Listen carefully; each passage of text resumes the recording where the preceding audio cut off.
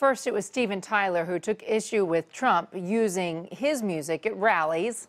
And now it's Adele. That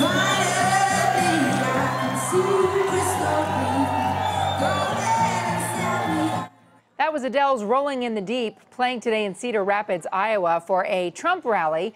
The song has been used at these rallies consistently for Trump over the course of the campaign. But rumor has it, get that, Adele isn't pleased.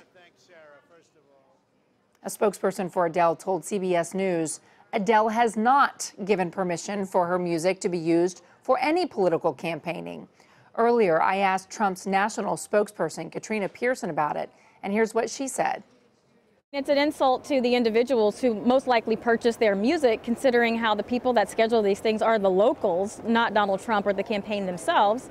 But you know what happens? It's politics. Everyone has their political position, and you know, it happens all the time.